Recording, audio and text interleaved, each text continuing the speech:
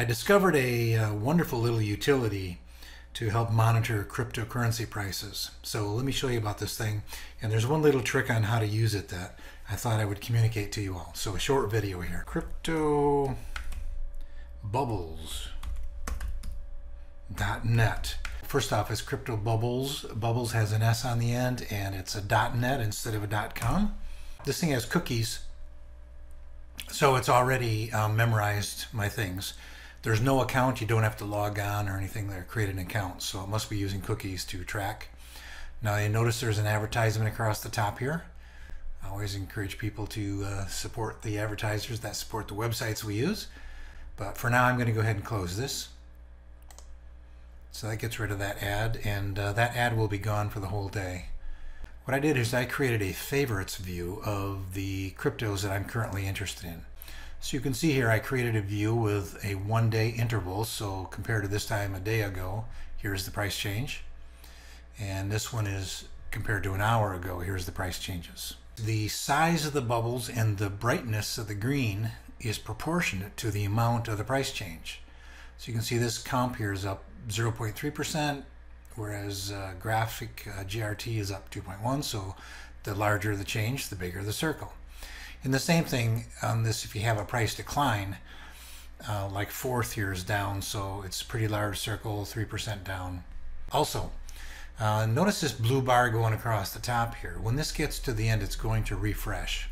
So watch what happens when it refreshes.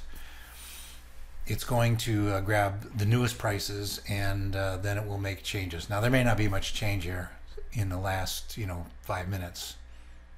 Okay, now you saw here that scale increase. If you click on plus here, you can create your own view.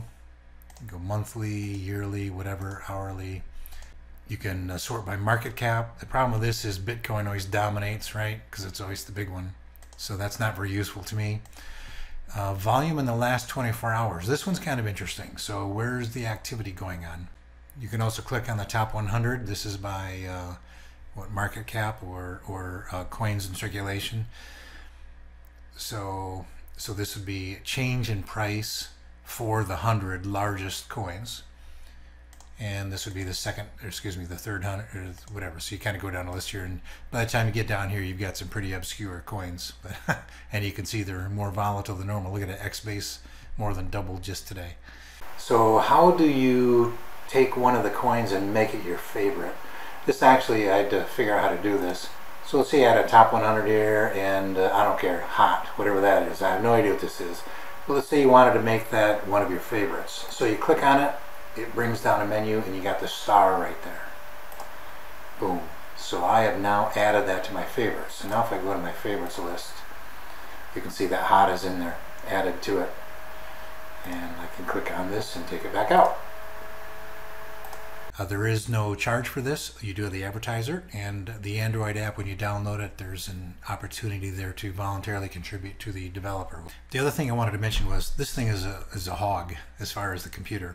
This web page with these bubbles moving around consumes about 1/2 of this graphic processor, and about 20% of this CPU.